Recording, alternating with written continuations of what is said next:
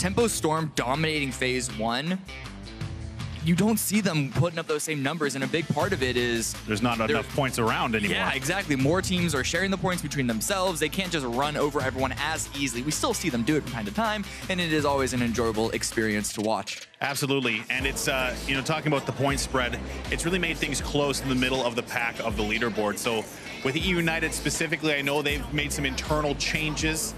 They've maybe changed the flow of information, but I think that after yesterday's performance, winning a game, that has got to feel so good. Those clutch victories can bring a team together in ways that really nothing else can when you're especially having like a rough patch. I mean, we saw that happen to Genesis. Absolutely. They started to get back into things last week, but it really was off of that 15-kill win that we saw that momentum increase again. And PUBG is such a mental game. You have to be confident when you take fights. And that's something that we've criticized I guess the newer teams like Vanquish and Low-Key and Zenith for.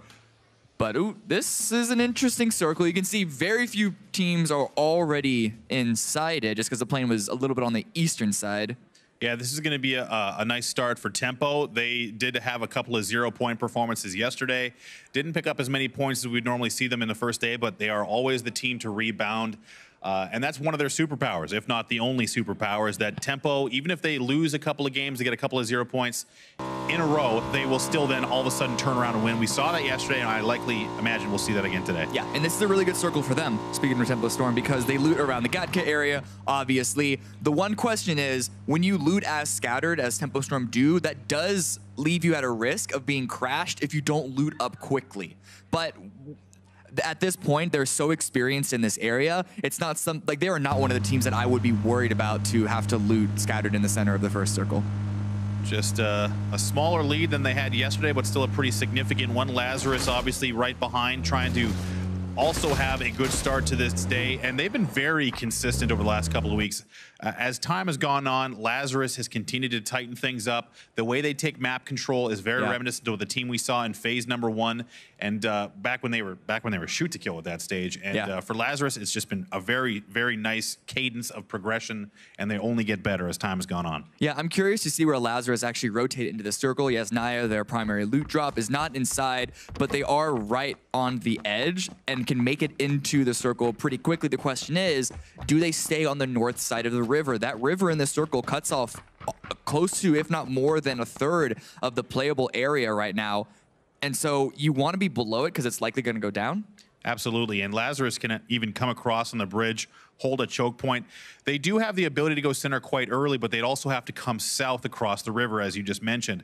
I likely won't see Lazarus doing a southern rotate off their loot spot, so I imagine they come across the Yasnaya bridge, maybe set up a little bit of a choke, because they know there's going to be a lot of teams rotating north to get away from the pressure on the southwestern side, or the southeastern side, sorry. Yeah, exactly, and they've seen to have a tendency to throw Pretty out there to loot primarily, but we can see Envy here. Actually, no, back on Lazarus. They are indeed going across that Yasnaya bridge. Uncivil actually going to go in first ahead of everyone else to scout it all out.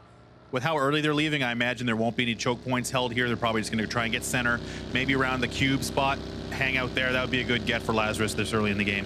It's always a risk taking choke points, especially when you're positioned like Lazarus, who have an opportunity to go to center really early. If you're in this particular circle, if you're in Ghost or Rumbler scenario where you're way off on the edge, at that point you can maybe consider trying to fight early because you don't have priority on center. But for these guys, they can get center. Center is super important. Center is super powerful, and it's not the risk that holding a choke would give you.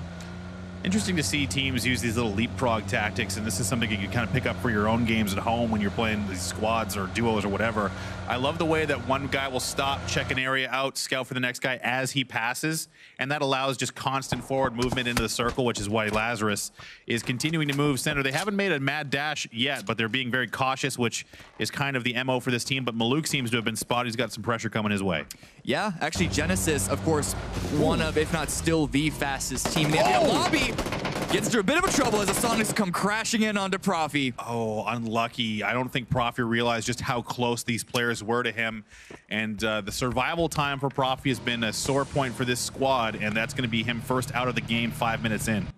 That's shocking. As I was just saying, Genesis are known as being one of the fastest teams, but we only just now see K-Mind arriving. He was still in Pachinki doing, I don't know at this point. Probably the loot mule, I would guess. Yeah, but that comes across as being a little bit of sloppiness on Genesis's end. This is not the thing that I expected them to get punished on.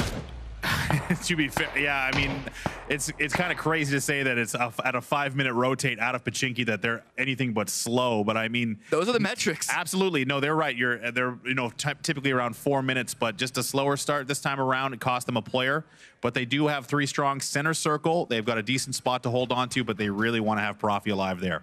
Wildcard, they're looking a little bit further south. I think they've got Endemic in their sights.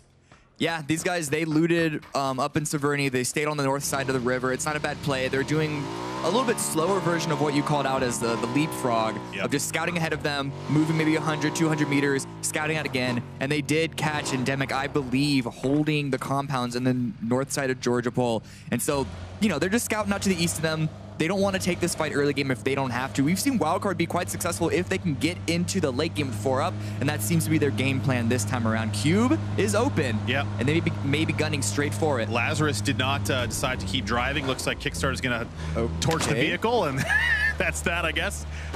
As the rest of Wildcard will come down to where he's at. But yeah, Lazarus decided to kind of stick around Yellows outside of Yasnaya over the bridge. So they're going to be by themselves as many other teams have decided for the long southern rotates. Wildcard, they didn't want to take Cube. They wanted to go ahead and go south of the river just because the likelihood of the circle being south is quite high in this one. But Kickstart loses his vehicle. I think he's going to need to be picked up by Adam. I don't know. Maybe he just missed the exit.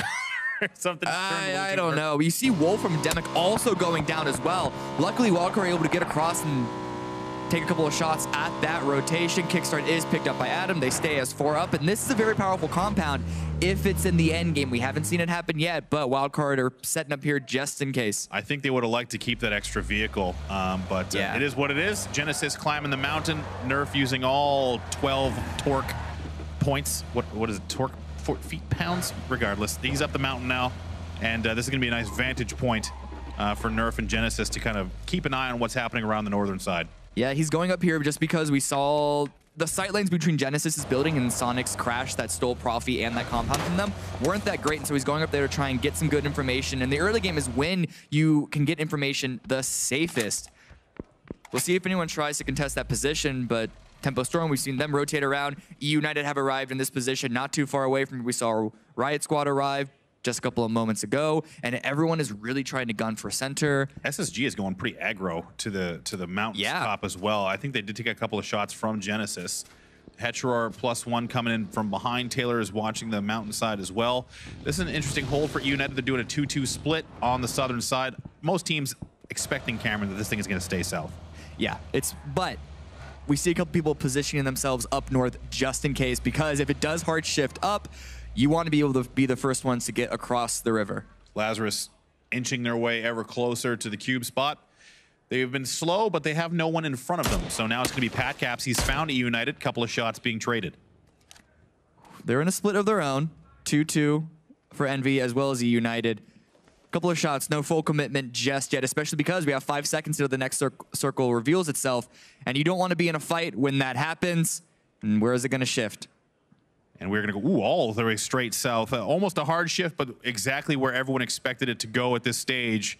Maybe not as hard as you would have expected, but now it's going to be Lazarus trying to make their way across. Vanquish is going to be coming across the Georgia Pole Bridge, but Rumblers, they're the farthest from the safe zone, and they're likely going to have to reverse and go all the way back down south. That's not a good start for Sonics, and D-Tree taking some shots at low key. We're trying to find somewhere to go. Doesn't actually get a single knock, which is surprising, but there it is. Sharpshot's gonna find it, but Protege also onto D-Trees. Nice shots there, landing. Smoke comes out, trying to prevent the finish, but D-Treats will be finished off. Sharky now taking some shots at Genesis. They've come south and is already a big cluster in the Gatka fields. Sharky taking some damage from E United. And this is going to be Tempo all of a sudden having a lot of control. They've been here the longest, and now they have a nice setup to pressure teams from their multiple compounds. Yeah, you can see the shots continuing to come out onto player one's location, and it is something that we failed to mention about this circle. It did shift over to the most likely area of where it's going to end, but that's a lot of fields here, and so teams are rushing to find a compound, find a position. It's starting to run a little thin. a couple of teams are getting on top of the mountain. A couple of teams are trying to fight over these Gatka compounds, but it's just shots hailing through all of these different positions. You can see Tempo's 2-2. They've got some great control, some great compounds, and they'll have excellent vision to go along with it. SSG does take the mountain, but you can see Rumblers, they've had to basically completely reverse their trajectory. They'll likely be in the blue for the majority of this phase. As I wonder now how many kills Tempo could potentially rack up if this thing centers on them once again.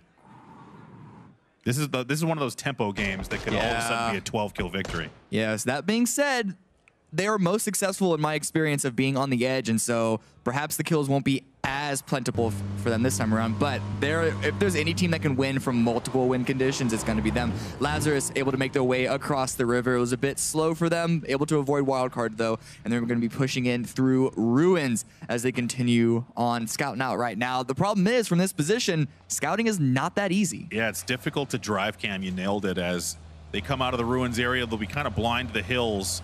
The new Erangel map will also make this area very interesting in future competitive games.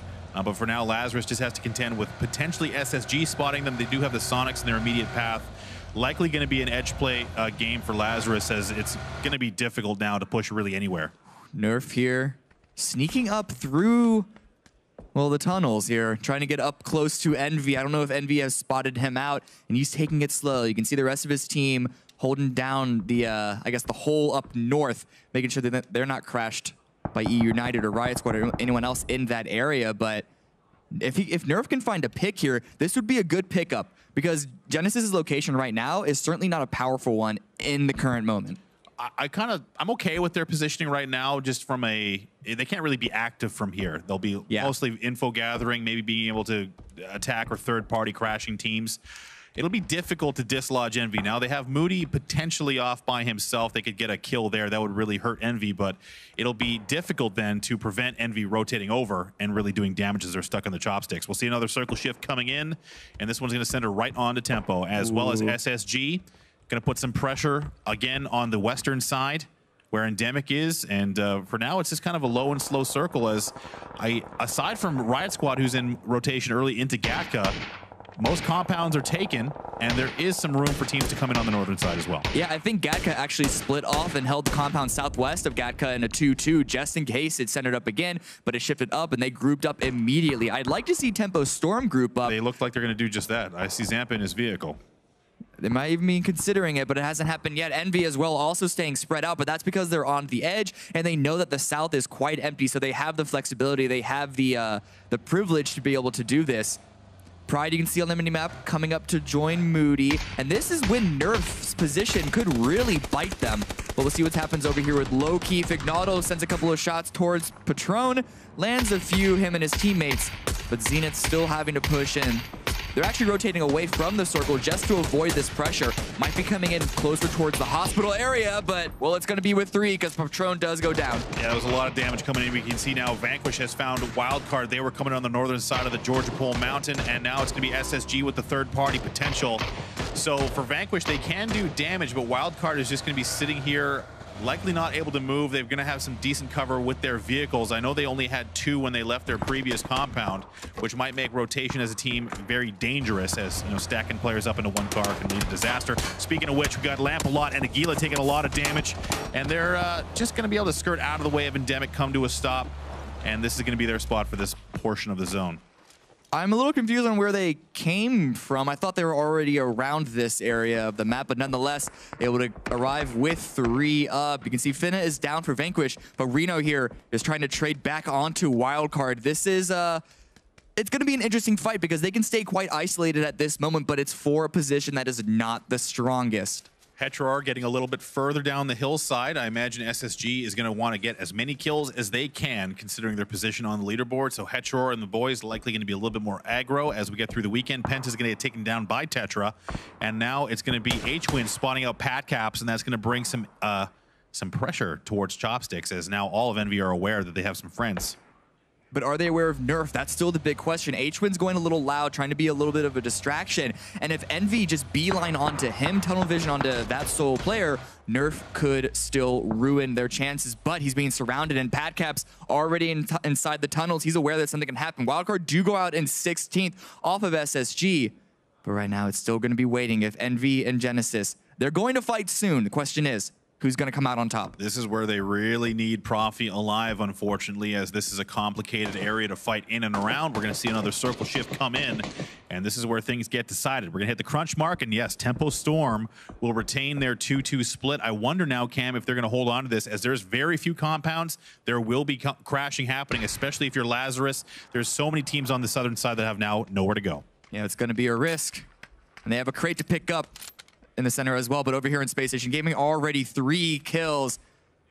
Still eyeing in on Vanquish. They know there's one more team, and they probably heard Zenith arrive, but right now, Envy, they don't want to have to push through north because of the shift is not in their favor, and so they hop in their vehicles, drive away, and Genesis are sitting there with still nothing to gain for that. United might get the benefit of a free compound as Tempo just rotated to rejoin, and yes, indeed, United are going to get a free compound.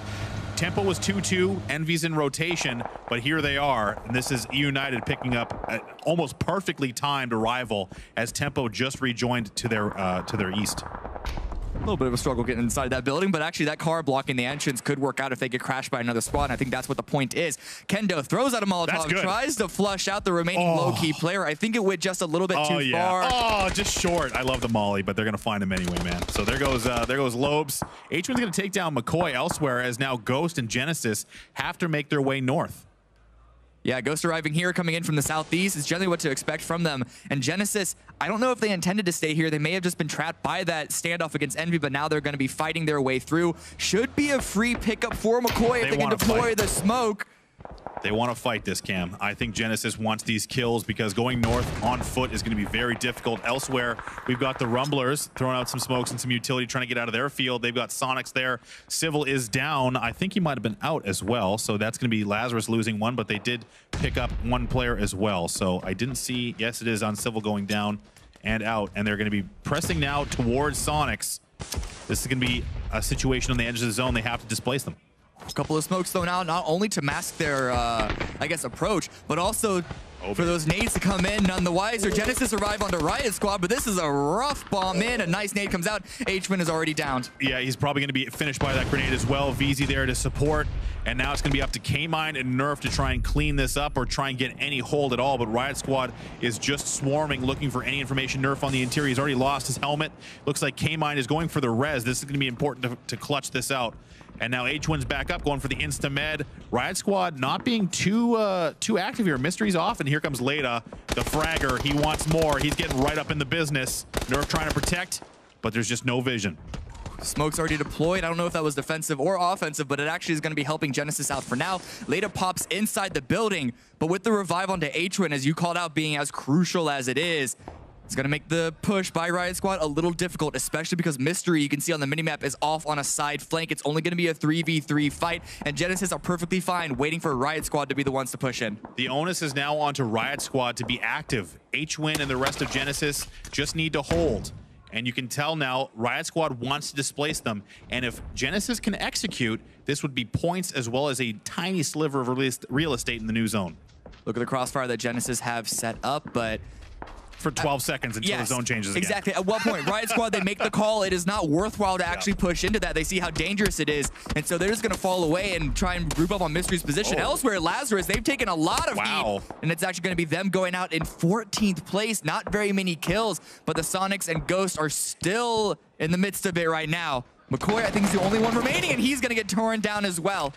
13th place for Ghost, not the start they wanted. Sonics have been picking up some kills, but now eyes turn their way as the Rumblers have taken the top side of the mountain, and now Genesis has to move as well. We're going to see Zenith go down, and this is just a symptom of there's nowhere to go. Envy's picked up a couple of kills, but it has cost them a lot as Padcaps is still down. Pride and Intero have to make something happen. SSG, they lost a couple of players at some point, which is surprising considering they haven't moved too far.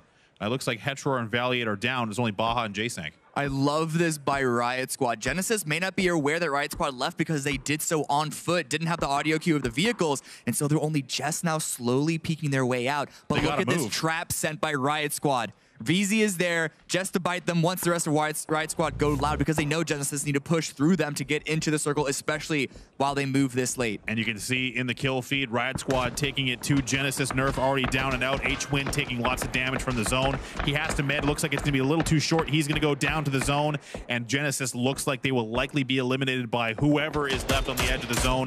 K-Mine trying to get something out of this round as they have 0 kills, and Genesis is not going to start this day very well. No, K-Mine's not going to survive for too much longer, and it was the lack of information that ended up slowing their game down to a morbid halt. Riot Squad still able to push in, still keep 4 up. They're not in the circle themselves, though, and they're waiting to finish off the remaining Genesis player. But look, 4 up in the late game. This is what we like to see from Riot Squad. Yes, and it's crazy to think that 11 teams up, 33 alive. We are already in the late game at the 21-minute mark, but they do have 4 up, and they've got a couple of kills. Riot Squad, this has been kind of the question of will they be able to make something happen, but they have United right next to them as well. So they'll be using the low side of the ridge to move. K-Mine does go down to the zone, 11th place there. So no points for Genesis in game number 1 on today. And once K-Mine went down, Riot Squad immediately 180'd on the move. Smokes have been deployed. VZ moved ahead. They have this ridge to hide from E United and Tempo Storm, but that space is running out, and I don't even think they're in the circle just yet, but neither is E United. So E United are going to be knowing that Riot Squad creeping up onto this position, and you can see them immediately moving. VZ's got to reload his gun before someone starts shooting at him. It's going to be sharp shot. Nice shots there, but they will trade. So Protege stepping up. VZ likely lost. Oh, no, they're going to go for the res. Mystery's going back for it. Interesting to see. Leta's pushing further and further into the foreground. And here's SSG as they go out. 10th place, eliminated by Vanquish. Don't see exactly how many kills they had, but they were fighting on the top of that hill. But Vanquish able to scale up it. Quite wounded themselves, but I think if they can get the revive. But yeah, Leta's rushing forward. May not have been realized. He's spraying through the smoke. Gets a little bit of damage, but no knock just yet.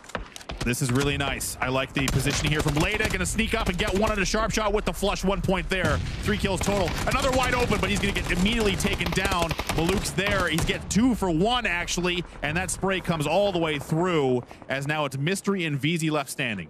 A little bit over-aggressive on Riot Squad, you have to wonder, because the 2 remaining Riot Squad players are not in a position to capitalize on that knock onto sharp shot. 3 still remaining for Tempo Storm, but VZ is up here on the compound. Nice aggression from VZ, liking the plays, but now Mystery's taking all the attention, and he's got no trade ability. Now it's going to be VZ with no helmet and very few meds. He's going to probably stick a couple of smokes for his teammate that's been left behind.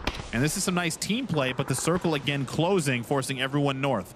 This has actually slowed Tempo down enough that it might make their entry to the zone hard as well. It has. I like the smoke wall deployed by Riot Squad. Tempo Storm are rotating away, but right here, the fight is still happening on the top of the mountain. Vanquish able to heal a little bit, but they're surrounded by all these different teams. They really need to worry about their angles of attack to make sure they can take one-on-one fights, try and limit the third-party possibilities, but E United able to scale up successfully, still 4 alive, and they're getting up in close quarters to Vanquish. Yeah, this is going to be a pivotal fight for this zone as third-party potentials there with the Rumblers. It's going to have to be decisive as this game will be finishing around the mountain.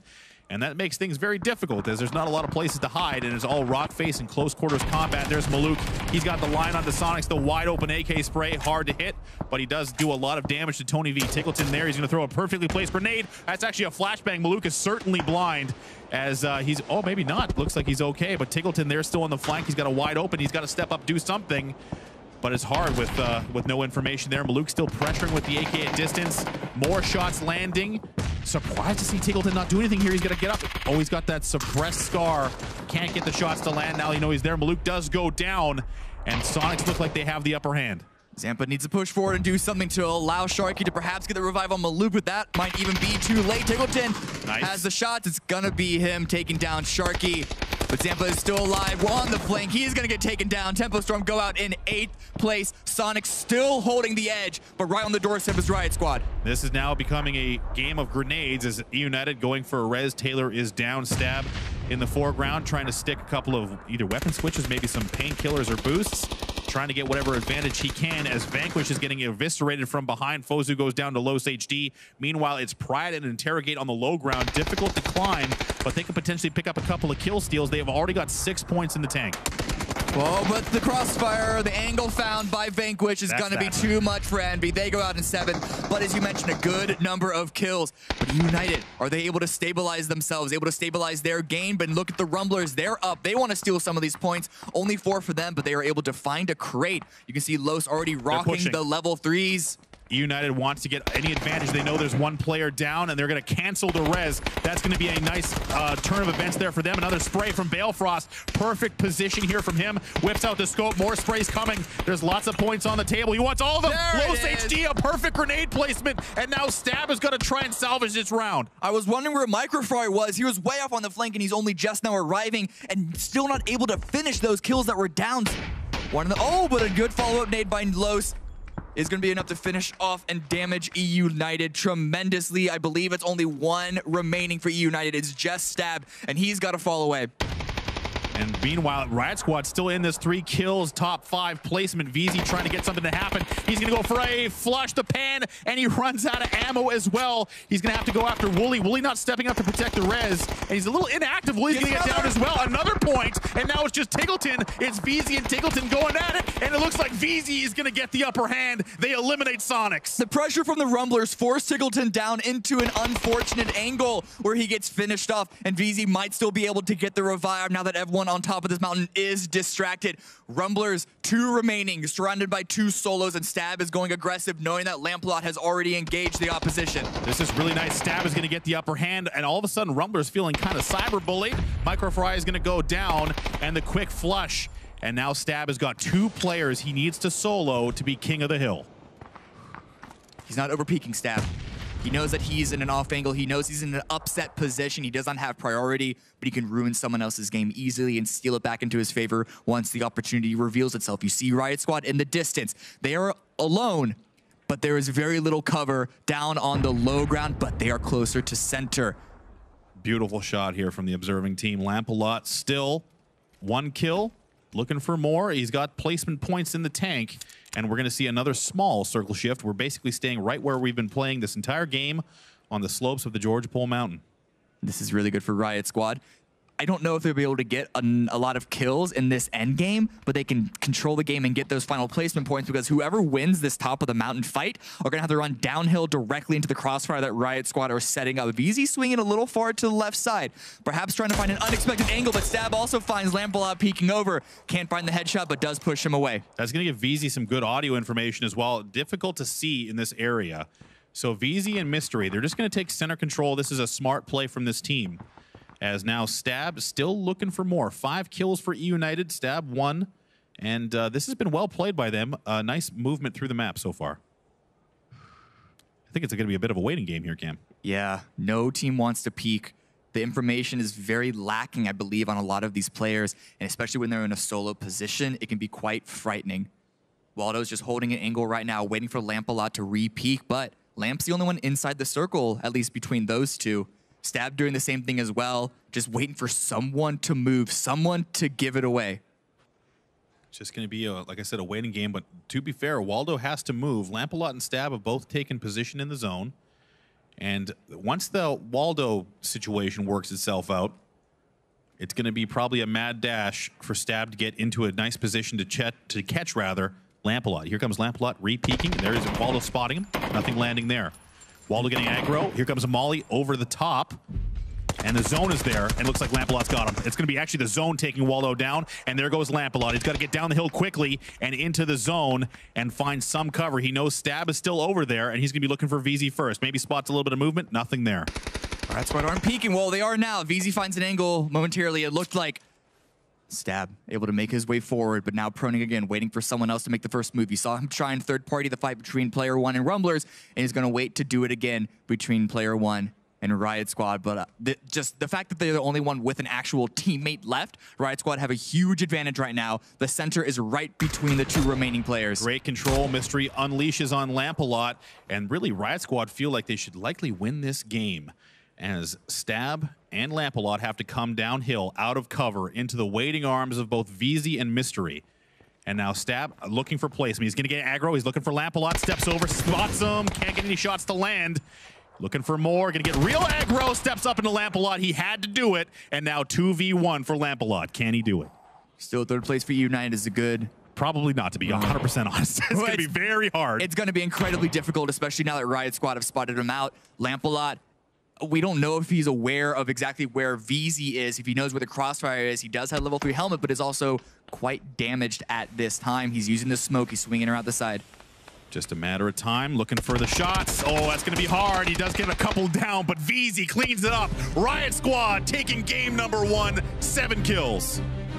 It was a good run for them in the end. It was a little slow start for them, given their center position, but them managing the field area of the Gatka part of Erangel is not in the wheelhouse, or at least one that I would give it to them by default. And the way that they managed to push up north through a United, through Tempo Storm, has got to be commended, and a very good start for the day for a team that was almost non-existent